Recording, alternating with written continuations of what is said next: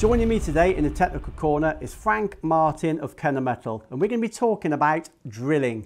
Frank, welcome to the show today. And to start with, can you tell us a little bit about your huge drilling portfolio at Kennametal? Hello. Yes, thank you for that opportunity.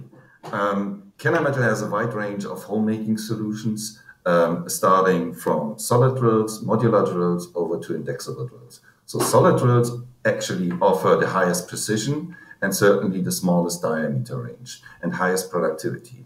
A modular drill would cover a bigger diameter range and offers the same productivity as a solid carbide drill, as it carries the same geometries. And going beyond that diameter range, we also offer indexable drills with certainly different indexable inserts to cover different materials. So depending on the customer needs, we can offer different solutions. The best example is the capability and the will to regrind. A solid carbide drill has the best economity when you offer regrinds. So you need to have the skilled personnel on the shop floor to decide if a drill is worn out or not, if you can use it on or not.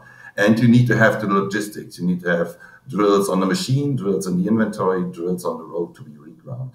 If you don't want to do that, if you don't want to handle that, or if you have a bigger diameter range or less need for precision, you could switch to a modular drill. So you just exchange the tip or you just exchange the inserts and you are ready to go again. Yeah, Kennametal would say you've got one of the largest drilling portfolios in the world, and you would be right, all the way from small solid carbides all the way up to some bespoke, very large drills. My question to you is, you've got universal drills, but you've also got drills specific to material groups. Today I want to talk to you about your new drill, the HPR, and why it should be used in cast iron. So just to start, can you tell us why this drill was brought to the marketplace?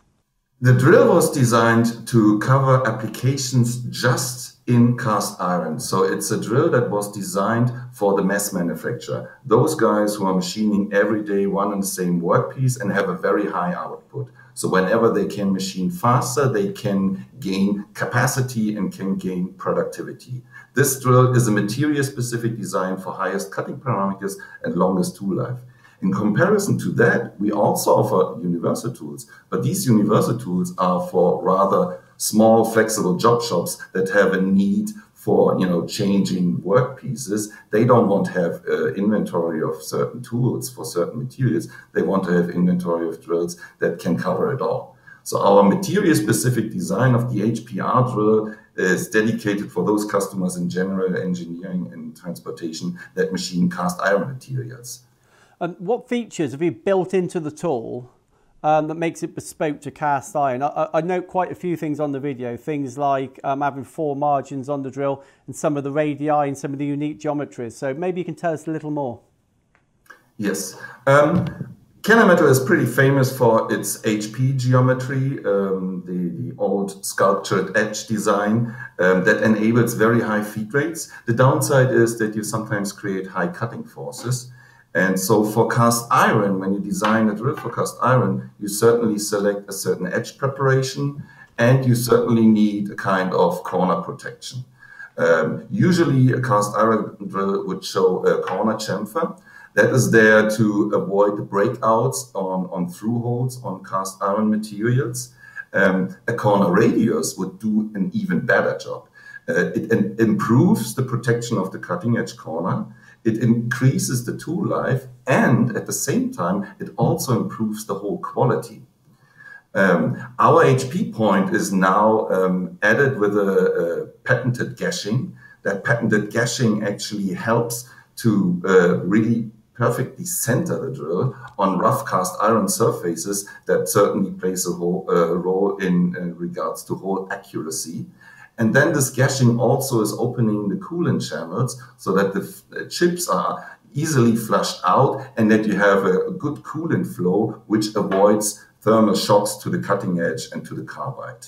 And on top of that, we are adding a 4 margin land design that is also quite typical for cast iron drills, because cast iron workpieces typically have through holes or inclined exits, or sometimes even inclined entries. And to stabilize the drill there and ensure best hole straightness and hole accuracy, a 4-margin end is the better solution. Yeah, so it's worth pointing out that obviously being quite a short chipping material cast iron, in theory it should be easy to drill, shouldn't it? But castings aren't quite as good as maybe they were some years ago potentially, and there's a lot of inclusions and there's some holes. So productivity is one thing, but how is this drill for process stability? What we have improved on our end is not only the design features, but also the way how we manufacture the drill. So we have tighter tolerances than on any other drill that we launched before. And we have new manufacturing processes. We have more automated processes and more precise processes to provide a tool that is even more reliable than the solution that we had before. So tighter tolerances mean, better repeatability, better predictability, and with the longer life, you have longer cycle times of the tools. So the advantage for the customer would be that he needs to carry less inventory of drills. And the final one for me, really, it's presumably this is a new drill, so you've benchmarked the drill against competition and previous Kennametal designs. So how is this, on the benchmarking process, how does this drill stack up against maybe other Kennametal drills and other drills in the marketplace? Yeah, the answer to that is similar to what you asked before. One of the reasons why we brought this drill to the marketplace is because we have other very successful solutions out there in the marketplace, like the HPC geometry or the YPC geometry, which was the latest generation that was based on an uneven design.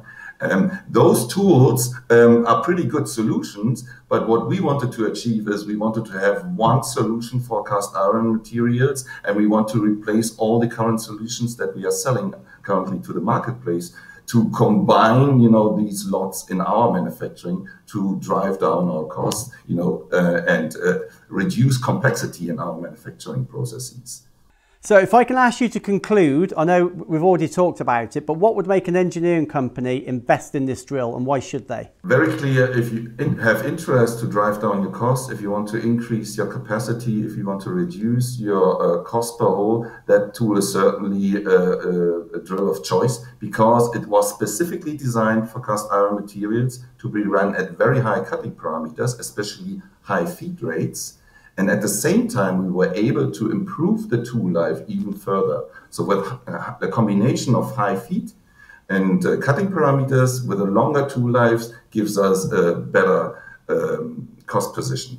On the other hand, we also achieve better hole straightness and better hole quality. So for example, for tapping operation afterwards, a perfect hole is also improving the tool life of the following hole. Frank, so just finally, how do engineers find out more? Two basic recommendations. Go to kennametal.com. You can find our landing page there. You can also find it with your favorite search engine. Type in Kennametal HPR drill and you will be led directly to our homepage. And the other option would be YouTube. If you go to YouTube, enter HPR drill, you will find two amazing videos showing the features of the drill and on the other hand, a strange application in cross-hole capability. Thank you very much for your time today, Frank. So engineers, if you're looking to improve your processes, drilling in particular, especially during cast iron machining, get in touch with the team at Kennametal. Thank you for watching.